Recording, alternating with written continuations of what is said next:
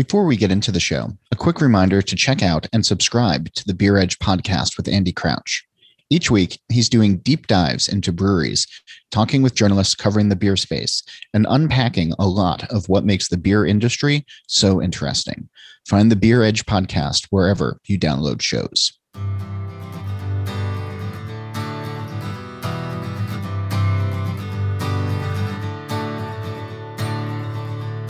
Welcome to Drink Beer, Think Beer, the podcast that gets to the bottom of every pint. I'm John Hall, on the road this week in Nashville, where my guests are Brady Duncan, a co-founder of MadTree Brewing in Ohio, and Ryan Belvins, the head brewer. We're talking about recipe development, growth, and evolution, and what brewers can do to help the environment. But first, an invitation to check out beeredge.com for articles, to sign up for the newsletter, and more. And also check over to Facebook and the This Week and Rauk Beer page, or you can follow along with all the smoked beer goodness at TW Rauk Beer on Twitter and Instagram. And we're able to bring you this show every week thanks to these sponsors, including NZ Hops. In a little country far down in the Pacific, you'll find a cooperative of master growers whose legend and cultivars have been crafted for over 150 years with creativity and passion to produce some of the world's finest hops. Years of partnership with a dedicated hop breeding program and farming knowledge handed down through the generations sees the current day master growers proudly providing 18 unique New Zealand hop varieties to the world. Visit nzhops.co.nz, where you can find them on Instagram, Facebook, or LinkedIn at nzhops Ltd to learn more. And by Briess, the leading supplier of specialty malt to craft brewers. They offer the broadest product line in the industry, including a wide range of roasted malts that add flavor, color, and character to beer. Their experienced operators handcraft every batch of roasted malt to ensure the product you get is consistent. Check out brewingwithbriess.com for beer recipes using roasted malt. And the best brewmasters are obsessed with creating high-quality, consistent products. That means reducing mass viscosity for better wort separation and increasing brewhouse efficiency. UltraFlow Max from Novozymes helps you achieve both. It's time to brew with enzymes. Increase your brewhouse efficiency and achieve faster filtration today with UltraFlow Max. Order a free sample today at brewingwithenzymes.com/beeredge. So it felt almost normal last week in Nashville, Tennessee, when Yazoo's Brewing's Embrace the Funk held its annual Funk Fest, and I was on hand to guide some discussions, but also used it as an opportunity to sit down with some folks to catch up on what's been going on in the real world or not real world or whatever world we're in right now. So this week, I'm talking with Brady Duncan. He's a co-founder of MadTree Brewing in Ohio, and Ryan Belvins, who's the head brewer. The brewery has come a long way since Duncan and his other homebrew-minded founders went pro, and fueled by the growth of their IPA, but with a passion for lagers and crazy experimentation. That's where the Mad comes in. They're consistently turning out new beers and trying to push within and beyond established styles. The tree in the name actually stems from their environmental commitment. They walk the walk with giving back, not only being part of the 1% for the Planet initiative, but making volunteer time part of employment. And they're always thinking about ways of lowering the brewery's impact in the world when it comes to environmental issues. During the show, it might get a little bit noisy at times. Folks were setting up for a beer festival after all. And because it's been a while since I last used the mobile rig, the gents had to share a single mic between them. Still, with all of that, I hope you enjoy. Here's our conversation. What were the ideals that MadTree was founded on? Oh, man. Heavy hitting right out of the gate. Hell yeah. Love it. Yeah, I mean, it speaks a little bit to the name. You know, we've got... frankly, a lot of different stories about what the name means and what MadTree means, but I think at its most simple level, right, we took two words and put them together. So, Genius. Yeah. Yeah, so I think the Mad kind of speaks to, frankly, as homebrewers. We would brew just about most of the first beers that we released. We probably brewed 20 to 30 times in my basement. Okay. Where it was kind of changing one ingredient at a time. So kind of this scientific method, the madness, if you want to call it that. And then I think on the other side of it, right, the tree was more about the kind of roots of the brewery, the softer side, the community side. And then as we always say, we just really fucking like trees. So, Yeah, so, and it's kind of morphed into a thing of its own, which I think is kind of a bit like the brewery is, taking, two simple words and making a new word that has a completely different meaning. So, how much does your homebrew roots, but also just the ideal behind what the brewery was in the beginning, how much does that inform the beers that you want to make these days? I think so. I will say early on, and it's weird to think now. When we first launched, our beers were considered like pretty bold, and frankly, what was it like? What was a good early example of something that people thought was bold? Our first 5 beers were more of a West Coast IPA, which frankly in Cincinnati no one was really doing. Now it's a pretty tame IPA by market standards. We had an amber that we hopped up. We had a brown that we hopped up. We had a porter that we hopped up. And then we did a Russian Imperial Stout, which really no one locally was doing. So I remember we opened our tap room. Those were our 5 beers on tap. The lowest ABV was 6%, and it was easy to come in and have a few beers and get a little tipsy. So pretty quickly, we were like, man, we got to make something like a lot more approachable than this. And that's where we kind of started taking off with it. But I think we were inspired, frankly, early on as we looked at the kind of market out there. Very simply, we were just trying to bring kind of the cool culture that we were seeing in other towns to Cincinnati. Cincinnati is steeped in like a lot of German beer heritage, which I respect the hell out of. It's cool, but it's not us. So I would say, breweries like Bell's. We did Identity Crisis. That was a hoppy porter that was very much based on Sublimely Self-Righteous from Stone, which was a beer I absolutely loved. So that's a little bit of maybe like the origins for the beers early on. I think you could probably talk more to kind of now.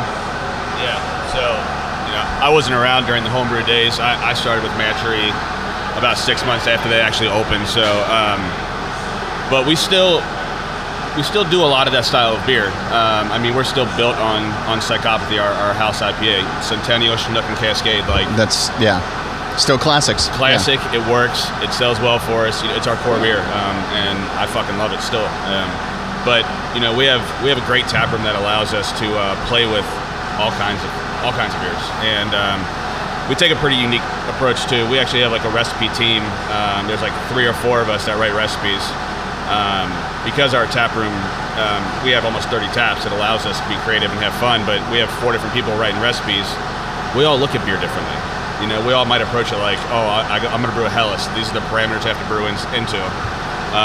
Where I like to look at it like, what is the intent, and what's the drinking experience like? And then from there, how do I achieve that, I don't know. Fuck style guidelines is kind of where I'm at most of the time.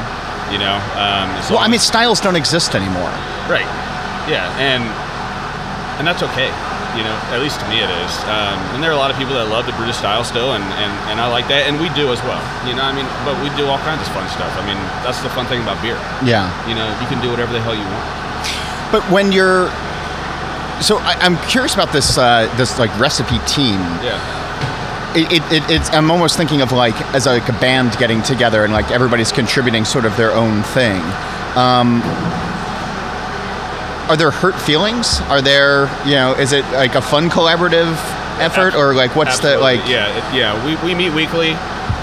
We talk about the new beers we have on tap, and we're all openly and honest with each other about what we liked and what we didn't like about it, and what we would change next time we did it. And we all learn from each other, So, yeah, there are hurt feelings, but that's okay. We're adults. Yeah, I'll say too, like, and this is a little bit off of that, but I'll say, for me personally, I know Ryan feels the same way. Some of the proudest moments at MadTree are when, frankly, brewers leave and start their own thing. We've got a guy who just started a brewery called Esoteric that worked for us for years in Cincinnati, and super proud of him. We have another brewer who's leaving soon to start a brewery. I take a lot of pride in that, and I think that kind of goes to a lot of the freedom that I think Ryan gives a lot of the team to come up with new beers. So that's an interesting thing. You're now like opening up all these fun veins of conversation, but like when you've been around for as long as you have, when you're as big as you guys are, it is natural that people are going to leave and go hang their own shingle and do that type of thing. There's some breweries that are angry about that, saying like, why are you taking what you learned here and now you're going to be my competitor, or things like that. But you don't see it that way. You see it as more of a...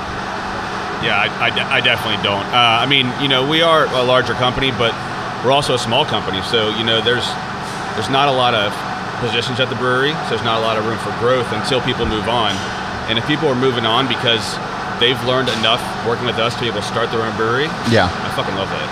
And that gives opportunity for other folks on our team to grow and learn and enhance their skills. So.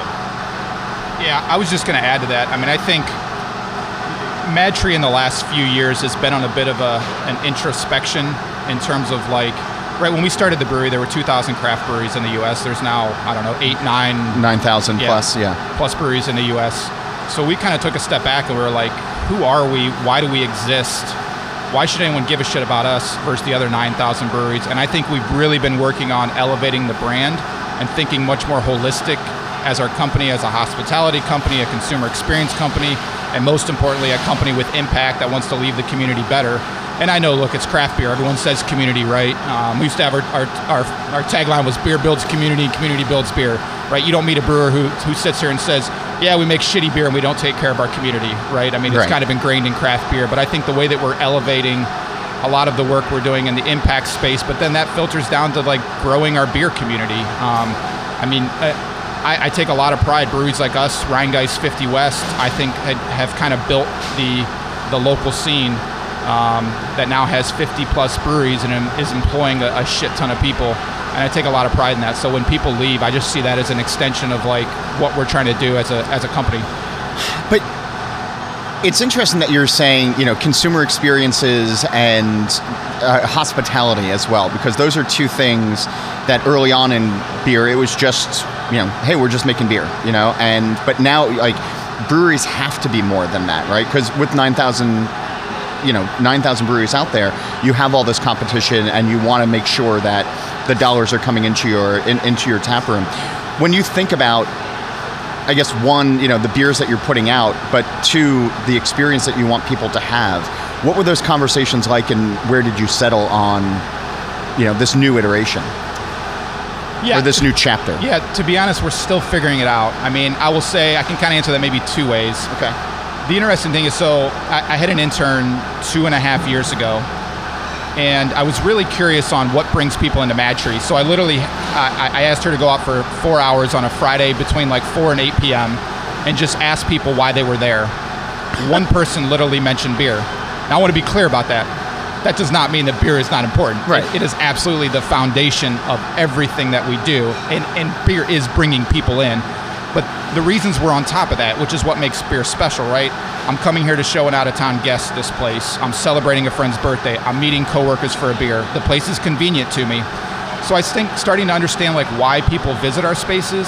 And then I think as well, right, if we start thinking, and I'm not going to necessarily try to go down this rabbit hole, but if we start thinking about, as an industry, who do we want visiting our places, right? We've tended to be, as an industry, a very like white bearded guy culture. And the people who come in, if we just kind of do it like we've always done, we are not going to build an inclusive kind of space that I think a lot of other people feel welcome into, unless we're very actively trying to manage against that. So I think for us, it's really about just paying attention to it. And we're doing that. We're opening a new space early next year downtown, and that's going to be a completely different experience. It's more bar restaurant. It's going to be kind of a green space, local farm-to-table food.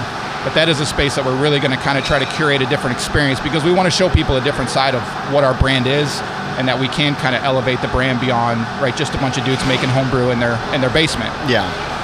One of the things, though, on the beer side of things that I'm curious about is, as people are talking about broadening customer bases and talking about bringing new people in and being more inclusive, a lot of that does go back to beer styles and making approachable beer styles, because, we're sitting here at Funkfest and, the beers that are going to be poured today, pretty esoteric or wild, and, it's a niche inside of a niche already, so like people who are coming to this are committed to coming to this. But if you dropped in a random stranger from, that's just hanging out in downtown Nashville, they're going to be like, what the fuck is this?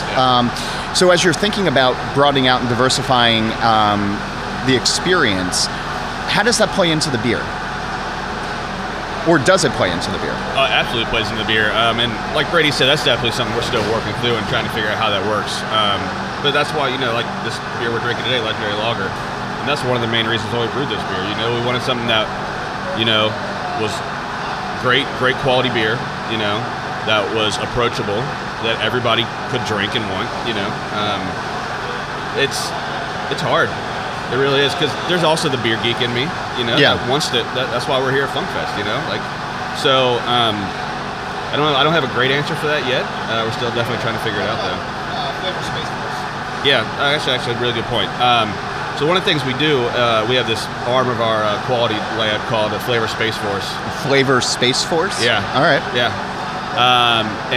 It's a lot of fun, but it really allows us to hone in on recipes quickly through different types of trials in our lab, but most importantly, we call it tap room missions, where we actually we'll set up a kegerator in the tap room.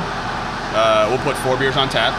We'll have people come over and be like, hey, we'd love to tell you, we'd love you to taste this. Tell us what you think. Tell us what you don't like, you know. Here's a QR code, scan this, it goes to a Google form. They fill it out, and then we have all kinds of data that really helps us like hone in on recipes and really figure out what the hell people want to drink, you know. How accurate do you find that to be, though? You know, I'm thinking like home brews, like, you know, there's a lot of home brewers that go pro because their buddies think that their beer is great. And then, you know, you taste it and you're like, your friends are being nice to you, like that kind of thing. If you're asking people, like, do you feel like you're getting honest feedback? I do, yeah. We've had some pretty successful taproom missions, but you do have to learn how to really read into the data. You know, they're 4-ounce samples.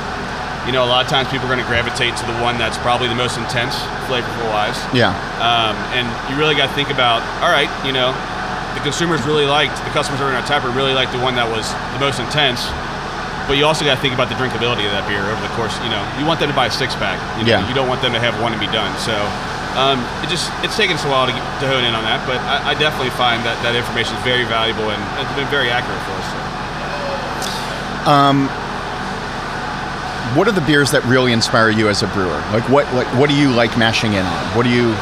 What's your wheelhouse? What's your go-to?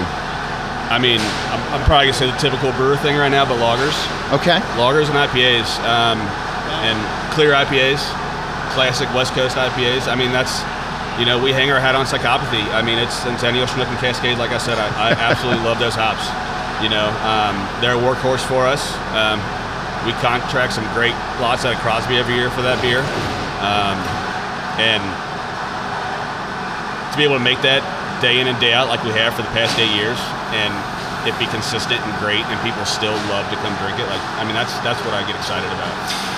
Is West Coast IPA a hard sell these days? I mean, obviously not for you guys if it's doing that well, but like in the grand scheme of things, where haze rules the roost, at least in, you know, maybe hearts and minds. You know, like I still prefer bitterness. I still like, you know. Yeah, I think clarity in my beer. Yeah, I think there's a lot to that. I mean, if I think about newer breweries who are starting, I don't see a lot of newer breweries starting off with a pretty standard IPA, right? If they are doing a standard IPA, it's almost starting to get more in that. It might not be hazy, but it's certainly playing on a lot more tropical, juicy flavors. Yeah. Yeah, but it's I don't know. The market's interesting. I think for me, like kind of to the question around like beers, I love beers that I feel like can meet like multiple occasions depending on how I'm feeling. So like there's 2 beers that immediately come to mind. Sierra Nevada Pale Ale.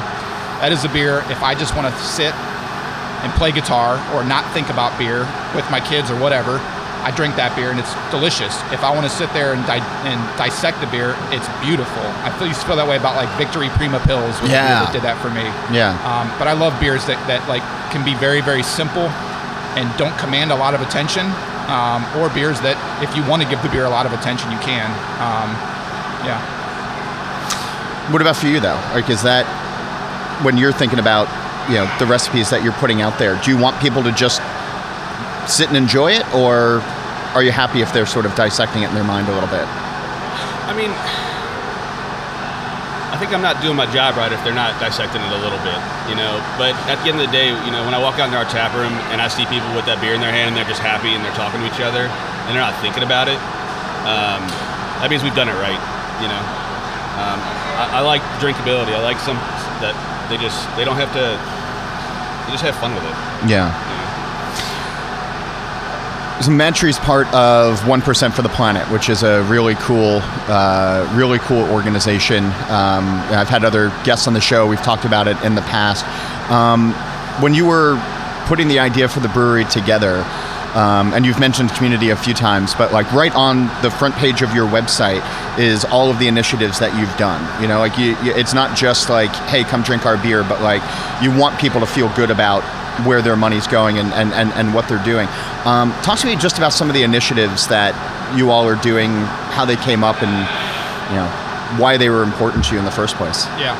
Yeah, it's been a journey for us. I mean, I think this, I kind of said earlier, right? We used to have this tagline that was beer builds community, community builds beer. Yeah. And frankly, that was just far too vague. And our strategy early on, the first 5 years of MadTree, 6 years of MadTree, was we're just going to build community. And we had this like portfolio approach of how we were going to give money, what we were going to participate in. It was like, we're going to do some stuff for kids and some stuff for dogs and some stuff for nature. And we started like just taking a step back and we're like, look, we're passionate about all those things, but like the shit we really care about is our environment. And, it's in our name, right? It's tree, obviously. So I think as we really started kind of looking inward on what do we really want to make an impact with, and we're making small splashes here and there. Yeah. That's what we really focus back on, right? We want to have an impact in our local community by giving back, by volunteering. So one of the things, every employee volunteers 16 hours. This is the first year we are requiring it. So we're actually having conversations right now about what if we get to the end of the year and an employee doesn't have 16 hours? What do we do? I think I don't know how hard we're going to enforce that one yet, but next year we're absolutely going to enforce it. Okay. So volunteering is huge. 1% is just a beautiful guideline for us. And that was really the founding of it, right? It was Yvonne Chenard from Patagonia, Craig Matthews from Blue Fly Ribbons. Yep. And, giving to large organizations, they didn't feel like their impact was localized. And all 1% really is it just kind of qualifies vendors, and it qualifies, right, a lane of giving. So we've qualified roughly 15 nonprofits locally. Our biggest partner is Cincinnati Parks. So we go out, we've actually done a project to beautify an inner city park where they're going to put an Ezra Charles statue. He was the heavyweight boxing champ from Cincinnati. He was actually featured on the legendary lager can about a month ago. Has transitioned over to Emma Gatewood, who was the first woman to through hike the Appalachian Trail at age 69. Yeah. So, yeah, I mean, there's a lot that we're doing. We're partnering with the Cincinnati Zoo. There's a inner city school that they have a rooftop garden that we go and basically prep and clean up. So when the kids come into school, that they kind of maintain that garden, very hands-on learning. So it's a lot, but we are very focused on, we talk about our purposes to connect people to nature and each other, and that's really what we're focused on doing. More with the fellows from MadTree in just a minute, but first, a word from the folks who help keep the mics hot over here, including NZ Hops, a cooperative of master growers whose legend and cultivars have been crafted over 150 years to produce some of the world's finest hops. NZ Hops are like no others, unique in their flavors and aromas. Visit nzhops.co.nz to explore more. And Briess is proud to control their malt, starting in the field until it arrives at your brewery. They have long-term relationships with several hundred growers in the Bighorn Basin of Wyoming and Montana, where warm days, cool nights, and floodwater irrigation yield some of the highest quality barley in the U.S. And the best brewmasters are obsessed with creating high-quality, consistent products. And that means reducing mass viscosity for better wort separation and increasing brewhouse efficiency. Ultraflow Max from Novozymes helps you achieve both. Order a free sample today at brewingwithenzymes.com/beeredge. And now, back to Brady Duncan and Ryan Belvins of MadTree in Ohio. It's just going back to the volunteer aspect of it, right? If you have new employees who come on or people who are there and they know that this is going to be part of the job requirement. Yep. Or part of just, the cost of doing business with you guys and working there. Do you find that helps build a better internal? Absolutely. Community structure. Yep. Yeah. The words are escaping me this morning. Yeah, I'm kind of with you.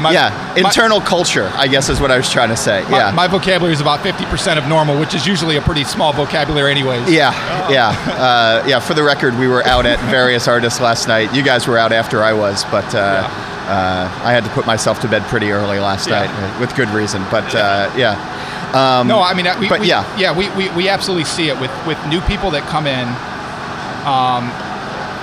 We are setting the tone kind of like right away, and I will tell you, it helps us attract people, absolutely, because they come in and it's like, man, I'm going to be required to and be paid to volunteer, and the way we structure is pretty much 12 of those hours have to be through our 1% partners, and we set up tons of volunteer activities. Like we were just doing a litter pickup in our neighborhood yesterday as part of this. Okay. Actually, sorry, this morning. And then some of it is you can get paid up to 4 hours if you're passionate about dogs and you want to go volunteer at a shelter. We'll pay you 4 hours to go do that. But it is absolutely building our culture, and it's been a transition. Don't get me wrong. For a lot of people who've been at the company for a long time, they're seeing different iterations of our brand, and they're kind of like, where are we going? We started off as like this small brewery that was just cranking out beer, and now we're kind of elevating what we think about our brand, and it's been fun as hell. But it's not come without difficulties. On the environmental front, I'm curious of, I see you guys donate your spent grain, which is wonderful, and a lot of breweries do that. There's been renewed conversations in the last couple of years about some of the inefficiencies in brewing, and packaging materials that are not recyclable, or wastewater is a big thing, these days, and the municipal impacts that it's having on, clean water and all of the various impacts.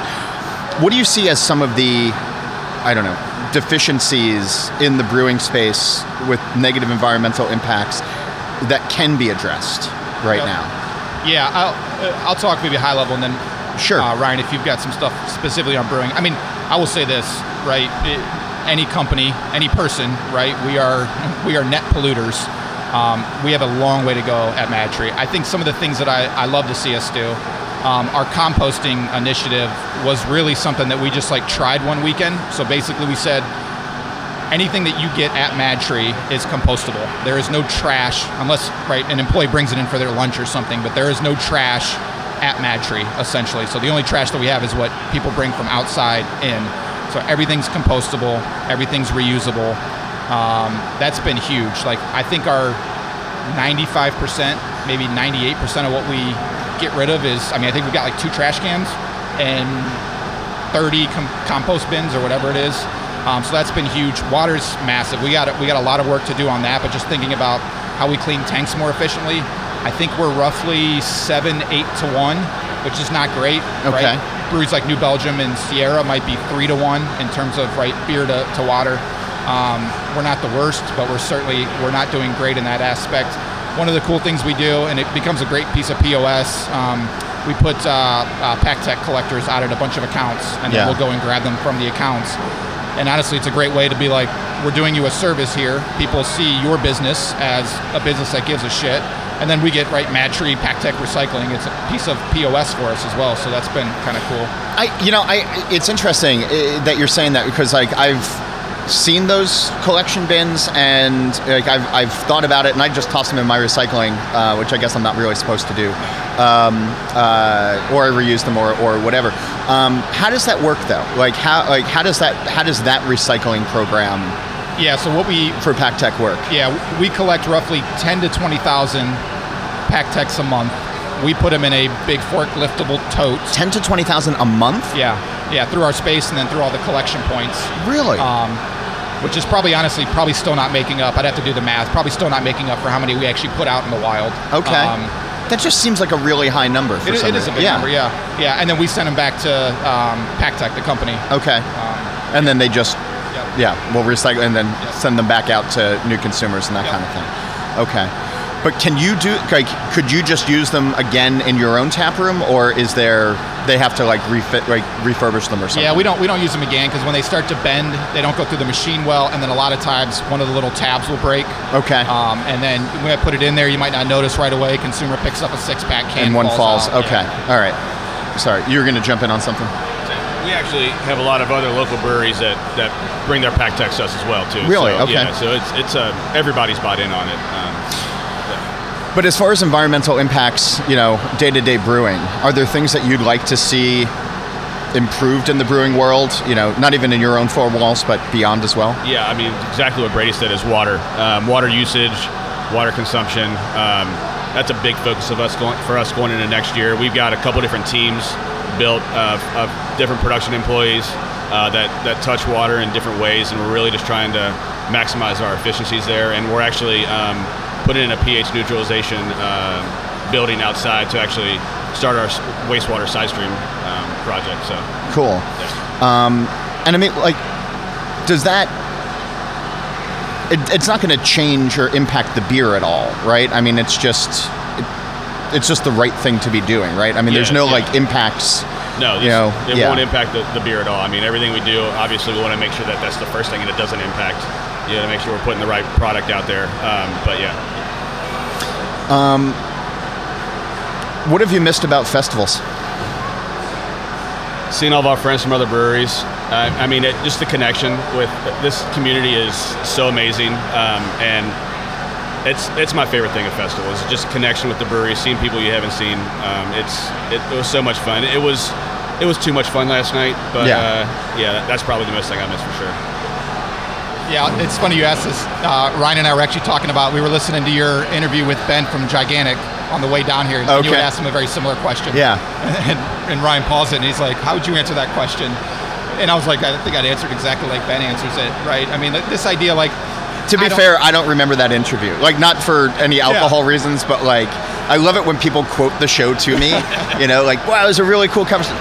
No memory of it. Yeah. I record it and then I forget about it. People are like, you don't listen to it afterwards?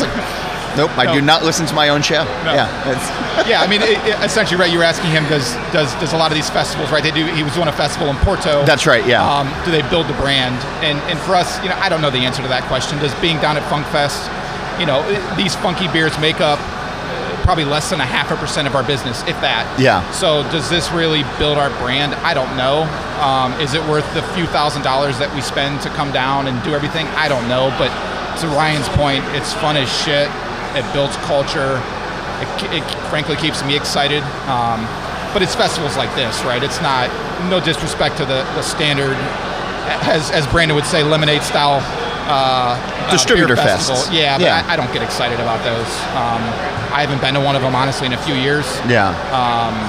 But this, and I'm really excited for Ryan to experience for the first time. This is, to me, the example of just how a beer fest should be. So. What do you mean by that? What are the good hallmarks of this fest that makes you say that? Yeah, I think it's good people. The hospitality, right? Anytime you have a beer festival, I think as the hosting brewery, you kind of have a responsibility to make sure that there's a weekend plan and that people have a good time. And there's I mean, I don't know a lot of these guys obviously as well as Brandon does, but I mean, it's just good people. You just feel it. It's very warm. And there's a connection, right? There's something deeper than just showing up pouring beers. So. Does that translate through to the consumer experience, do you think?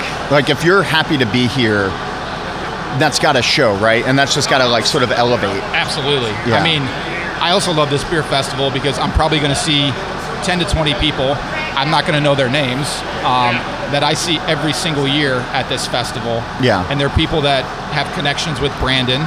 And because of our connection with them, it's almost like we're friends automatically. Yeah. And that's special, right? It's not the beer festival where someone's coming up saying, give me the highest ABV beer you have so I can get hammered and, right, yeah.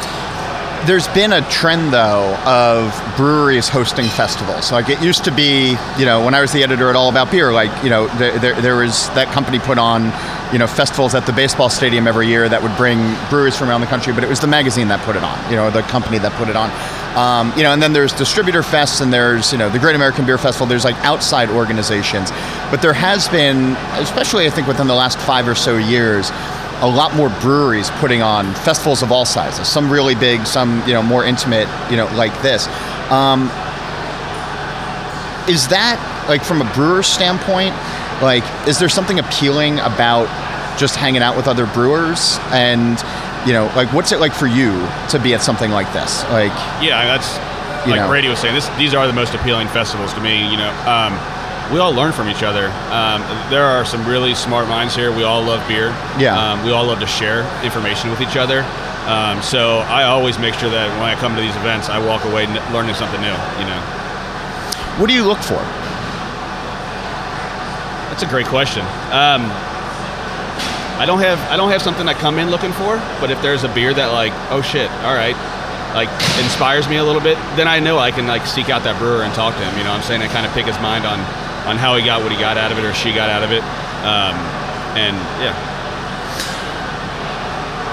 How much of the beers, just to go back to recipes for just a second, because I'm curious about this, because I was having a conversation recently about homage beers and things that inspired people to make beer, like get them on their beer journey.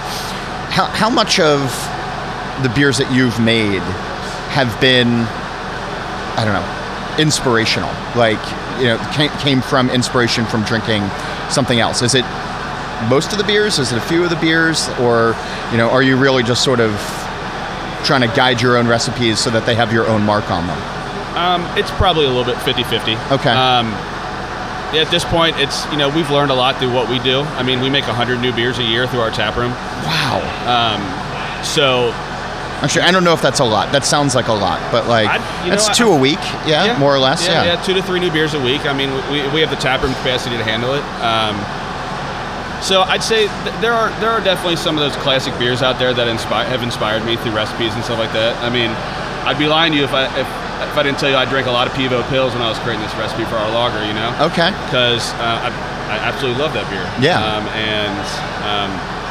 It's so, I definitely look for inspiration from other breweries, but I also look at our team for inspiration. Like I said, when we have multiple people on our team that create recipes, we all do a good job inspiring each other and learning from each other.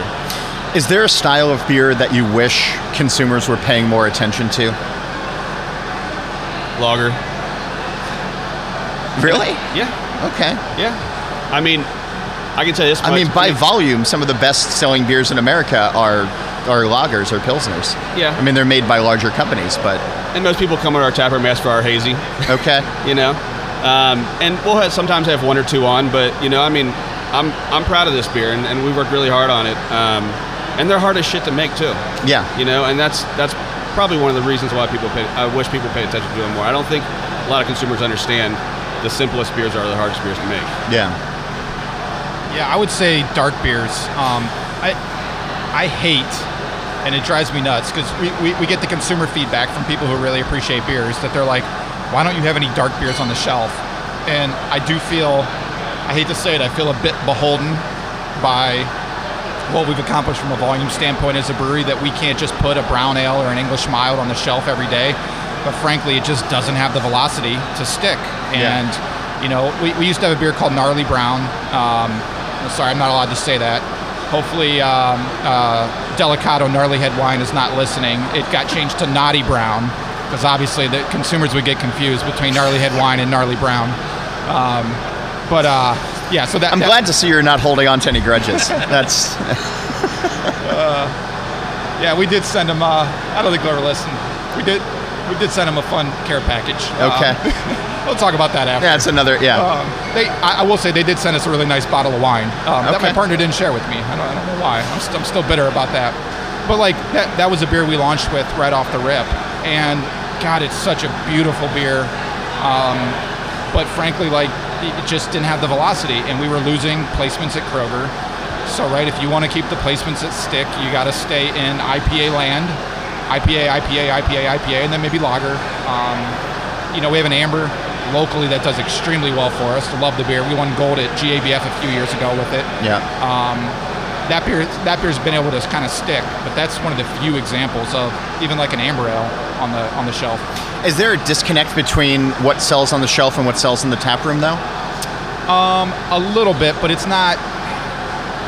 I think there is. I think I will say, like, so our lager, right? Our lager's our #1 seller at the tap room, and I believe that's in our IPA is our #1 seller out in distribution, and our IPA probably is 2 to 1. Our lager out in distribution, and our lager's probably 2 to 1 our IPA in the tap room. There's a lot more beers on too, but I think a lot of consumers come into our tap room exactly like we said earlier, right? they're there to meet someone for a work meeting, maybe not a big beer drinker. They just want the easiest thing. Hey, what do you have that's light? So that's why lager kind of goes across the bar. If they're going out to a Kroger shelf to buy a beer, they might be buying Bud Light, right? Sure. So I've been asking folks for the last couple of weeks on this show. I've been saying my wife and I were watching The Good Place again, and there's this whole concept of being able to walk through a green door and be anywhere at any point in time with whoever you want, whatever you want to do. And so if such a thing existed in our physical universe, and you could walk through a door and be at a pub somewhere or a bar somewhere with somebody, where would you go and who would you be with? I like stumping people with this. This is good, yeah. This is an awesome question. Probably one of my favorite trips every year is the pilgrimage to Yakima for hop selection. I'm sure you've been out there. I'm sure you've been to Score. It's been a few years, but yeah.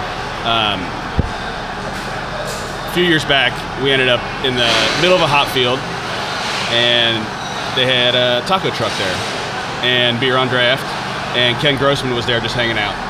And we got sat down with Ken. I introduced myself, had some tacos, had a beer, and I was like, yeah, this is awesome. I would love to do something like that again. I mean, it was so much fun. Dude's inspirational. And to be in the middle of a hop field, eating tacos and drinking beer, I mean, what's not to like? No, that's...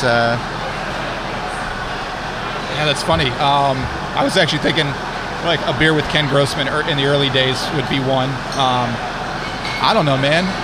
Hanging out with Jones at Panchenkelder in Brussels. That was a pretty magical experience. The Belgian beer bars just take me to a different place. I absolutely loved. I've only been there once, but I kind of toured the Ghent, Bruges, Antwerp, and Brussels, and that was special. I had probably one of the best beer experiences of my life, so maybe this would be it. I know it's a hypothetical green door, but the real green door. I was at oh God, I'm blanking on the name of the place. It's in Antwerp, massively famous Belgian beer bar. I'll Google it in a second. Okay. But it was really cool. So I go up. I'm by myself. It's my first day in Belgium. I go up and I see people sitting in the window. I couldn't tell if it was open. I knock on the door. The owner comes out, who can be a bit of a crotchety man, like most Belgian beer bar owners. Sure. He says, "Can I help you?" And I'm like, "Yeah, I just wanted to come in for a beer." And he goes, "Do you come to drink beer or taste beer? Or savor beer," I think he said. Being kind of a smart ass, I was like, I kind of like to do both. And he starts to kind of like shut the door on me a little bit. And I was like, "But tonight I'll savor beer." So he lets me in. Takes him a while to warm up to me, and then by the end of the night, we're all sitting at one table and we're just popping open all kinds of beautiful Belgian beers. Oh, that's cool. And it was really cool because there was a guy from South Africa, a lady from China, a couple from New Zealand, Belgian guy, myself from the U.S., and I think there was one South American, I can't remember where. But I was sitting there, I was like, man, we got like 5 continents represented at this table right now and just talking over beer, and it was an absolutely magical night. The place was Culminator. I think that's the name of the place. Yeah, okay. But just beautiful experience.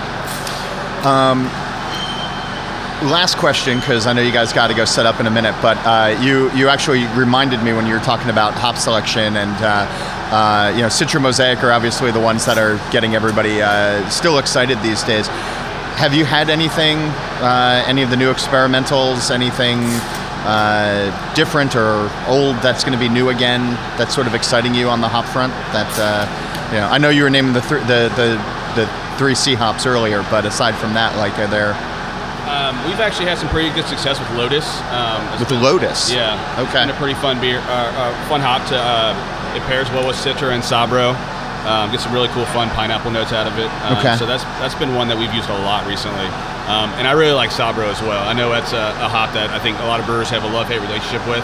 But I think when it's used right, just that undertone of coconut that you get out of it with some tropical notes, it's a lot of fun to play with. All right, those are 2 to keep paying attention to, keep looking at. Well, guys, thanks for sitting down. Thanks for being on the show this week and for taking the time after a late night and an early morning before the fest. Yeah, appreciate it. We had a lot of fun and looking forward to the festival as well. Yeah. Cheers, guys. It was a lot of fun being back in festival mode, and this particular one was really well done. A small crowd, all outside with a pretty chill vibe. I will encourage you to put Funkfest on your list for 2022. But in the meantime, what's on your festival radar? Let me know. It's John Hall, JOHNHOLL at beeredge.com or on Twitter at John_Hall. And of course, Beer Edge is on all of the social media channels at The Beer Edge. And if you love smoked beers, and of course you do, a reminder to check out the This Week in Rauch Beer group on Facebook or on Twitter and Instagram at TW Rauch Beer. And if you're interested in advertising, please reach out to Liz Melby.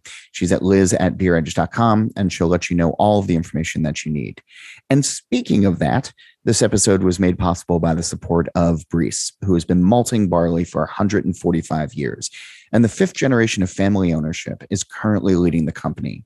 But the values have always remained the same, producing the highest quality, most consistent malt, and working directly with their customers to help them succeed. From pilsners to porters and everything in between, Briess offers the finest handcrafted malts, extracts, and adjuncts to help you brew the perfect beer. And we're also brought to you by NZ Hops. In a little country far down in the Pacific, you'll find a cooperative of master growers whose legend and cultivars have been crafted for over 150 years with creativity and passion to produce some of the world's finest hops. Years of partnerships with a dedicated hop breeding program and farming knowledge handed down through the generations sees the current day master growers proudly providing 18 unique New Zealand hop varieties to the world. Visit nzhops.co.nz or find them on Instagram, Facebook, or LinkedIn at NZHops Ltd to learn more. And the best brewmasters are obsessed with creating a high-quality, consistent product. That means reducing mass viscosity for better wort separation and increasing brewhouse efficiency. Ultra Flow Max from Novozymes helps you achieve both. It's time to brew with enzymes, increase your brewhouse efficiency, and achieve faster filtration today with Ultra Flow Max. Order a free sample today at brewingwithenzymes.com/beeredge. And one last reminder to go to beeredge.com to see all that we have going on, to check out the Beer Edge podcast hosted by Andy Crouch. Steal This Beer has new episodes every Monday, and the BYO Nano podcast drops new episodes on the 15th of every month. And as for this show, well, Nate Schweber does the music, Jeff Quinn designed the logo, and I'm John Hall. New episodes release every Wednesday, and that's when I'm going to be back again to drink beer and to think beer.